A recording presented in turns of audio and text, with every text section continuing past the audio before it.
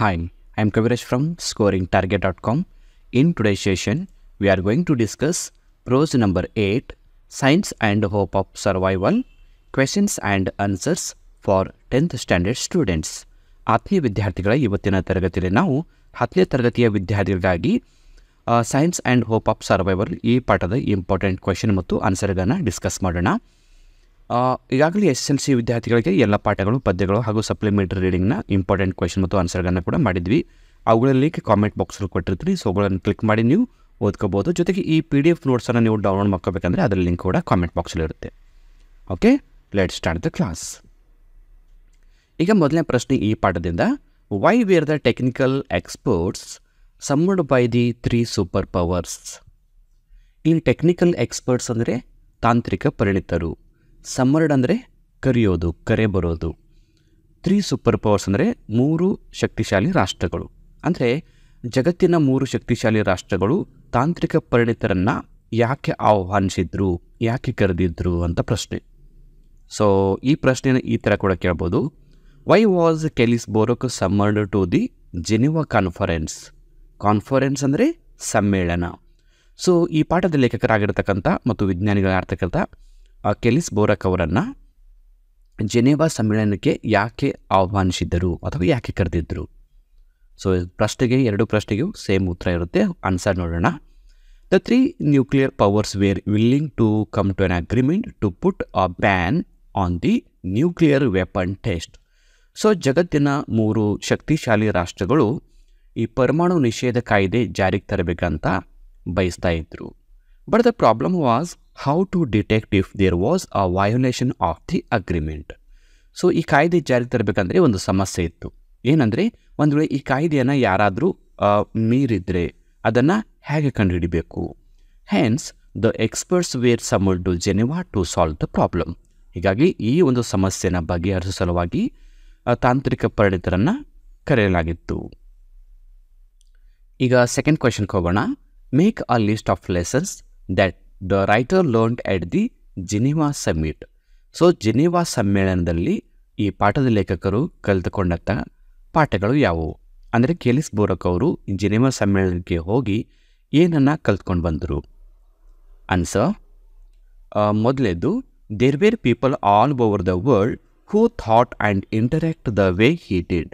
ಅಂದರೆ ಬೇರೆ ಬೇರೆ ಜಗತ್ತಿಲಿರ್ತಕ್ಕಂಥ ಎಲ್ಲ ಒಂದು ವಿಜ್ಞಾನಿಗಳು ತಮ್ಮ ಥರನೇ ಯೋಚನೆ ಮಾಡ್ತಾರೆ ಮತ್ತು ತಮ್ಮ ಥರನೇ ಸಂಭಾಷಣೆಯನ್ನು ಮಾಡ್ತಾರೆ ಅಂತಕ್ಕಂಥದ್ದನ್ನು ಕಲ್ತ್ಕೊಂಡ್ರು. ಇದು ಮೊದಲನೇ ಪಾಠ. ಇನ್ನು ಎರಡನೇ ಪಾಠ, it was not a necessary for him to feel lonely abroad. Lonely ಅಂದರೆ ಒಂಟಿತನ, ಅಬ್ರಾಡ್ ಅಂದರೆ ವಿದೇಶ. ಸೊ ವಿದೇಶಕ್ಕೆ ಹೋದ್ಮೇಲೆ ಇವರು ಯಾವುದೇ ಕಾರಣಕ್ಕೂ ಒಂಟಿತನ ಅನುಭವಿಸಲಿಲ್ಲ. ಯಾಕಂದರೆ ಎಲ್ಲ ವಿಜ್ಞಾನಿಗಳಲ್ಲಿ ಸೇರಿದ್ರು, ಇವರು ಕೂಡ ವಿಜ್ಞಾನಿಯಾಗಿದ್ದರು. ಹೀಗಾಗಿ ಅವರಿಗೆ ಒಂಟಿತನ ಅನಿಸಲಿಲ್ಲ. ಇದು ಸೆಕೆಂಡ್ ಲೆಸನ್.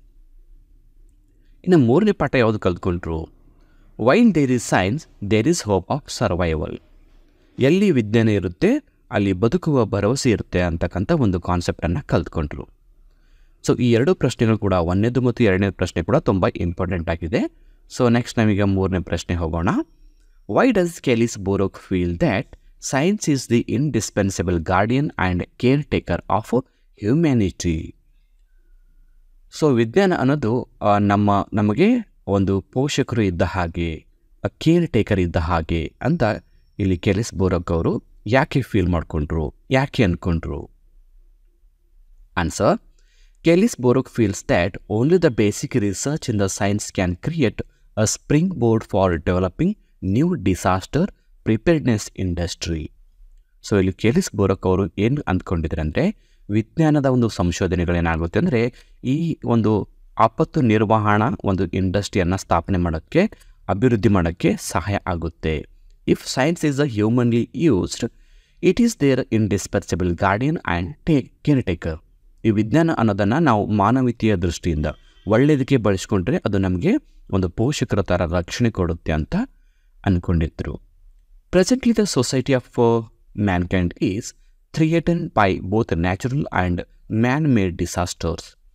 ಸೊ ಇತ್ತೀಚಿನ ದಿನಗಳಲ್ಲಿ ಈ ಮಾನವ ಕುಲದ ಅವನತಿಗೆ ಪ್ರಮುಖವಾದ 2 ಕಾರಣ ಅಂದರೆ, ಒಂದು ನೈಸರ್ಗಿಕ ಕಾರಣಗಳು, ಇನ್ನೊಂದು ಮಾನವ ನಿರ್ಮಿತ ಕಾರಣಗಳು. Scientific solutions are the only hope. ಹೀಗಾಗಿ ಈ ಎಲ್ಲ ಸಮಸ್ಯೆಗಳಿಂದ ನಮಗೆ ರಕ್ಷಣೆ ಕೊಡಬೇಕಂದ್ರೆ ಅದು ವಿಜ್ಞಾನನೇ ಪರಿಹಾರ ಅಂತಕ್ಕಂಥ ಒಂದು ಮಾತನ್ನು ಹೇಳ್ತಾರೆ. ಓಕೆ, 4ನೇ ಪ್ರಶ್ನೆ, pursuit of science is an existing adventure, explain. Existing adventure ಅಂದರೆ ಒಂದು ಸಾಹಸಮಯವಾದ ಕ್ರೀಡೆ ಅಥವಾ ಕೆಲಸ ಅಂತ ಹೇಳ್ಬೋದು. ಸೊ ವಿಜ್ಞಾನ ಅನ್ನೋದು ಒಂದು ಸಾಹಸಮಯವಾದ ಸಾಧನೆ ಅನ್ನೋದನ್ನು ನಾವಿಲ್ಲಿ ವಿವರಿಸಿ ಬರೀಬೇಕು. Answer, everybody could agree that the pursuit of science is a really an existing adventure. So ಪ್ರತಿಯೊಬ್ಬರು ಒಪ್ಕೋಬೇಕಾದಂಥ ಒಂದು ವಿಷಯ ಏನಂದರೆ ವಿಜ್ಞಾನ ಅನ್ನೋದು ಒಂದು adventure. When compare to other types of adventure like sports, art, music, what ever may be the field, science needs a determination, perseverance and hard work. So ಬೇರೆ ಬೇರೆ ಕ್ಷೇತ್ರಗಳಿಗೆ ಕಂಪೇರ್ ಮಾಡಿದ್ರೆ, ಅಂದರೆ ಕ್ರೀಡೆಗಳಾಗಿರ್ಬೋದು, ಕಲೆ ಆಗಿರ್ಬೋದು, ಸಂಗೀತ ಆಗಿರ್ಬೋದು, ಸೊ ಇತರ ಯಾವುದೇ ಫೀಲ್ಡನ್ನು ನೋಡಿದಾಗ ಅದಕ್ಕಿಂತಲೂ ಜಾಸ್ತಿ ಒಂದು ದೃಢವಾದ ನಿರ್ಧಾರ, ಡಿಟರ್ಮಿನೇಷನ್, ಪರ್ಸಿವರೆನ್ಸ್, ಸತತವಾದ ಪ್ರಯತ್ನ ಮತ್ತು ಹಾರ್ಡ್ ವರ್ಕ್ ವಿಜ್ಞಾನದಲ್ಲಿ ಜಾಸ್ತಿ ಬಯಸಬೇಕಾಗುತ್ತೆ.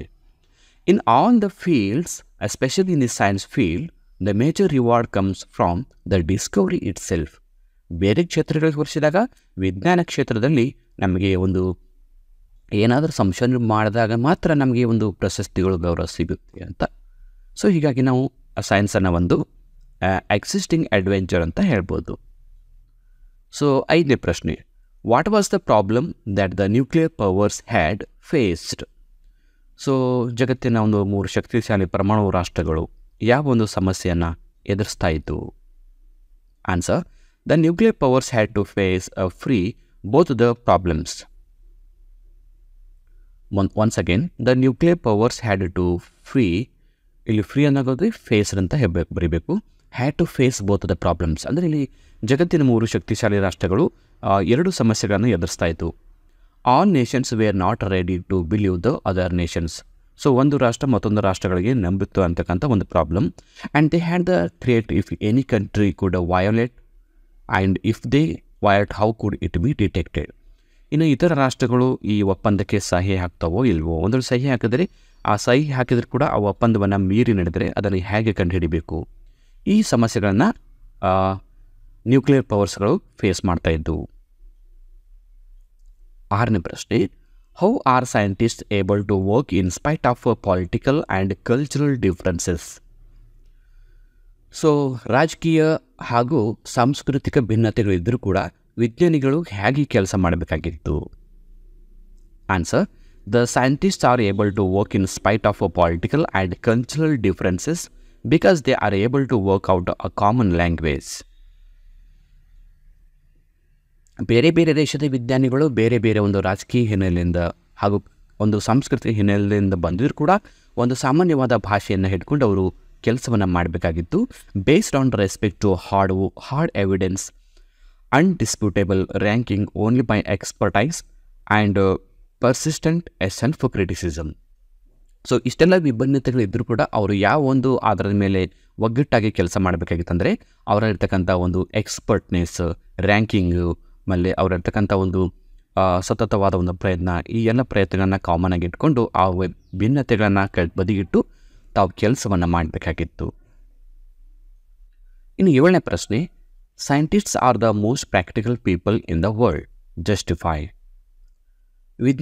ಜಗತ್ತಿನ ವಿಜ್ಞಾನಿಗಳು ತುಂಬ ಪ್ರಾಕ್ಟಿಕಲ್ ಆಗಿರ್ತಾರೆ ಅಂತಕ್ಕಂಥದ್ದನ್ನು ಇಲ್ಲಿ ಸಮರ್ಥಿಸಿ ಬರೀಬೇಕು. Answer, scientists are the most practical people in the world. This could be seen in new technologies. So ವಿಜ್ಞಾನಿಗಳು ಪ್ರಾಕ್ಟಿಕಲ್ ಪೀಪಲ್ ಅಂತ ನಾವು ಹೇಗೆ ಹೇಳ್ಬೋದು ಅಂದರೆ ಅವರು ಕಂಡುಹಿಡಿದಂಥ ಒಂದು ಸಂಶೋಧನೆಗಳು. ಎಕ್ಸಾಂಪಲ್, ಟೆಕ್ನಾಲಜೀಸ್ ಅಂದರೆ ತಂತ್ರಜ್ಞಾನಗಳು, new brands of industries from defence to entertainment, ಮನೋರಂಜನೆಯಿಂದ ಹಿಡ್ಕೊಂಡು ರಕ್ಷಣಾ ಇಲಾಖೆಯವರೆಗಿನ ಒಂದು ಕೈಗಾರಿಕೆಗಳ ಒಂದು ಬ್ರ್ಯಾಂಡ್ಗಳು. The scientists invented antibiotics. So ಹಲವಾರು ಜೀವ ನಿರೋಧಕವನ್ನು ಕಂಡುಹಿಡಿದರು. ಆಮೇಲೆ ಎಲೆಕ್ಟ್ರಾನಿಕ್ಸ್, ಒಂದು ವಿದ್ಯುನ್ಮಾನಗಳನ್ನು ಕಂಡುಹಿಡಿದರು. ಬಯೋಟೆಕ್ನಾಲಜಿ, ಜೈವಿಕ ತಂತ್ರಜ್ಞಾನವನ್ನು ಕಂಡುಹಿಡಿದರು. ಆಮೇಲೆ ಸಿಂಥೆಟಿಕ್ ಫೈಬರ್ಸ್, ಕೃತಕ ಸಂಶ್ಲೇಷಿತ ಒಂದು ಪ್ಲಾಸ್ಟಿಕ್ಕನ್ನು ಕಂಡುಹಿಡಿದರು. ದ ಗ್ರೀನ್ ರೆವಲ್ಯೂಷನ್, ಹಸಿರು ಕ್ರಾಂತಿಯನ್ನು ಮಾಡಿದ್ರು. ಆ್ಯಂಡ್ ಜೆನೆಟಿಕ್ ಫೋರ್ಸೆನಿಕ್ ಡಯಾಗ್ನೋಸಿಸ್ ಅಂದರೆ ಈ ಒಂದು ತಡೆ ವಿಜ್ಞಾನ ಅಥವಾ ಅಪರಾಧಗಳಲ್ಲಿ ಬಳಸ್ತಕ್ಕಂಥ ಒಂದು ಕ್ರಿಮಿನಲ್ಗಳನ್ನು ಕಂಡುಹಿಡ್ತಕ್ಕಂಥ ಒಂದು ಫೋರ್ಸೆನಿಕ್ ಡಯಾಗ್ನೋಸಿಸನ್ನು ಕೂಡ ಕಂಡುಹಿಡಿದ್ರು. ಸೊ ಈ ಎಲ್ಲ ಒಂದು ಇನ್ವೆನ್ಷನ್ದಿಂದ ಸೈಂಟಿಸ್ಟನ್ನು ನಾವು ಮೋಸ್ಟ್ ಪ್ರಾಕ್ಟಿಕಲ್ ಪೀಪಲ್ ಅಂತ ಹೇಳ್ಬೋದು. 8ನೇ ಪ್ರಶ್ನೆ, who will be head hunted by financial institutions and ಫಾರ್ಮಾಕ್ಯೂಟಿಕಲ್ industries. Y? ಇಲ್ಲಿ ಫೈನಾನ್ಷಿಯಲ್ ಇನ್ಸ್ಟಿಟ್ಯೂಷನ್ಸ್ ಅಂದರೆ ಹಣಕಾಸಿನ ಸಂಘ ಸಂಸ್ಥೆಗಳು, ಇನ್ನು ಫಾರ್ಮಾಕ್ಯೂಟಿಕಲ್ ಇಂಡಸ್ಟ್ರೀಸ್ ಅಂದರೆ ಔಷಧಿಗಳ ಕೈಗಾರಿಕೆಗಳು. ಸೊ ಇವುಗಳನ್ನು ಯಾರು ಮುನ್ನಡೆಸ್ತಾರೆ, ಇವುಗಳನ್ನು ಹೆಡ್ ಯಾರಾಗ್ತಾರೆ ಅಂತಕ್ಕಂಥ ಒಂದು ಪ್ರಶ್ನೆ. ಮತ್ತು ಯಾಕೆ ಅಂತ ಪ್ರಶ್ನೆ. So answer: people train in theoretical physics R head hunted by financial institutions. So ಫಿಸಿಕ್ಸನ್ನು ಅಂದರೆ ಭೌತಶಾಸ್ತ್ರವನ್ನು, ಸೈದ್ಧಾಂತಿಕ ಭೌತಶಾಸ್ತ್ರ, ಇಲ್ಲಿ ನಾವು ಥಿಯೋರಿಟಿಕಲ್ ಫಿಸಿಕ್ಸ್ ಅಂದರೆ ಸೈದ್ಧಾಂತಿಕ ಭೌತಶಾಸ್ತ್ರವನ್ನು ಅಭ್ಯಾಸ ಮಾಡಿದಂಥವರು ಫೈನಾನ್ಷಿಯಲ್ ಇನ್ಸ್ಟಿಟ್ಯೂಷನ್ಸ್ನ ಹೆಡ್ ಆಗ್ತಾರೆ. And those train in Frontières of biological research becomes founders and directors in the ಫಾರ್ಮಾಕ್ಯೂಟಿಕಲ್ industries for there knowledge of basic science. ಇನ್ನು ಬಯೋಲಾಜಿಕಲ್ ರಿಸರ್ಚ್ ಅಂದರೆ ಈ ಜೀವವಿಜ್ಞಾನವನ್ನು ಅಭ್ಯಾಸ ಮಾಡಿದವರು ಅವ್ರು ಏನಾಗ್ತಾರೆ ಅಂದರೆ ಈ ಔಷಧಿಗಳ ಕೈಗಾರಿಕೆಗಳ ಫೌಂಡರ್ಸ್ ಮತ್ತು ಡೈರೆಕ್ಟರ್ಸ್ ಆಗ್ತಾರೆ. ಫೌಂಡರ್ಸ್ ಅಂದರೆ ಸಂಸ್ಥಾಪಕರು, ಡೈರೆಕ್ಟರ್ಸ್ ಅಂದರೆ ನಿರ್ದೇಶಕರು. ಸೊ 9ನೇ ಪ್ರಶ್ನೆ: in which area did ಕೆಲಿಸ್ ಬೋರೋಕ್ಸ್ theoretical knowledge has a direct application? ಅಂದರೆ ಕೆಲಿಸ್ ಬೋರೋಕ್ ಅವರು ಕಲಿತಂಥ ಒಂದು ಶಿಕ್ಷಣ, ಈ ಒಂದು ಅವರ ಒಂದು ಜ್ಞಾನ ಯಾವ ಥರ ನೇರವಾಗಿ ಅಪ್ಲಿಕೇಶನ್ ಆಯಿತು, ಯಾವ ಥರ ಅಪ್ಲೈಡ್ ಆಯಿತು, ಯಾವ ಥರ ಯೂಸ್ ಆಯಿತು ಅಂತ ಪ್ರಶ್ನೆ. Answer: ಕೆಲಿಸ್ ಬೋರೋಕ್ was doing research on the theory of ಸೇಸ್ಮಿಕ್ waves. ಇಲ್ಲಿ ಸೇಸ್ಮಿಕ್ ವೇವ್ಸ್ ಅಂದರೆ ಭೂಕಂಪದ ಅಲೆಗಳು ಅಂತ ಅರ್ಥ.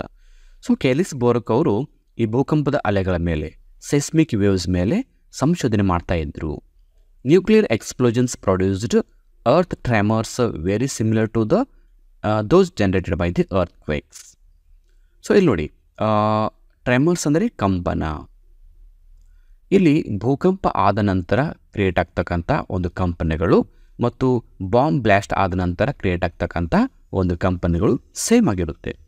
It turn out that his knowledge of ಸೈಸ್ಮಿಕ್ waves had a direct application in the field of nuclear weapons R underground nuclear explosions. So ಅವರು study ಮಾಡಿದಂಥ ಈ ಸೈಸ್ಮಿಕ್ waves study ಎದಕ್ಕೆ ಹೆಲ್ಪ್ ಆಯ್ತು ಅಂದರೆ ಭೂಕಂಪದ ಅಲೆಗಳು ಮತ್ತು ನ್ಯೂಕ್ಲಿಯರ್ ವೆಪನ್ ಎಕ್ಸ್ಪ್ಲೋಷನ್ನ ಅಲೆಗಳನ್ನು ಡಿಫ್ರೆನ್ಸಿಯೇಟ್ ಮಾಡಿ ನೋಡೋಕ್ಕೆ ಸಹಾಯ ಆಯಿತು. 10ನೇ ಪ್ರಶ್ನೆ: which are the natural and man made disasters that ಥ್ರಿಯೇಟನ್ hour civilisation? ಮಾನವ ನಿರ್ಮಿತ ಹಾಗೂ ನೈಸರ್ಗಿಕ ವಿಪತ್ತುಗಳು ಮಾನವನ ಒಂದು ನಾಗರಿಕತೆಯ ಔನ್ನತ್ಯಕ್ಕೆ ಕಾರಣ ಆಯಿತು. ಸೊ ಆ ಕಾರಣಗಳು ಯಾವುವು ಅಂದರೆ ನೈಸರ್ಗಿಕ ಕಾರಣಗಳು ಯಾವುವು ಮತ್ತು ಮ್ಯಾನ್ ಮೇಡ್ ಡಿಸಾಸ್ಟರ್ಸ್ ಮತ್ತು ಮಾನವ ನಿರ್ಮಿತ ಕಾರಣಗಳು ಯಾವುವು ಅಂತ ಪ್ರಶ್ನೆ.